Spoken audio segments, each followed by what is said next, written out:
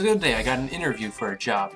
So I went to my computer to research what the best tip is. And what I found was, nail the handshake, land the job. So it says be the first to reach out. So I gotta remember to do that. Gotta lock eyes. Sounds a little creepy, but I can do that. Get a tight grip. Alright, hold on firmly. Give it a pump or two. And then I gotta release. Alright, gotta remember to release. And then I have to repeat all of them again. Okay, I can do that. So I decided I should go get ready. I fixed my hair a little bit, combed it up, made sure to brush my teeth, make sure there's nothing messy in there, you know? Don't want to get stuck with that.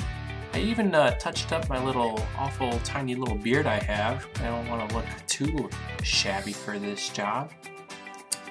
And then yeah, I just walked out the door and I was ready. I was ready to nail the shake and land the job. Oh, come in. Yep. Hi. This is what it all comes down to.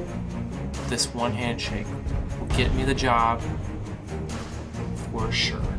All I gotta do is nail the shake. What are you doing there? Wait. What is that on his wall? No offense, just makes sense. Oh my gosh. He won't shake hands because of the corona? Oh my word. I don't. Oh my gosh. Wait, do you not have a... Oh, no, I don't. Did you... I think you should leave. Are you serious? Yes. Goodbye. And that's how you blow a job interview in 2020.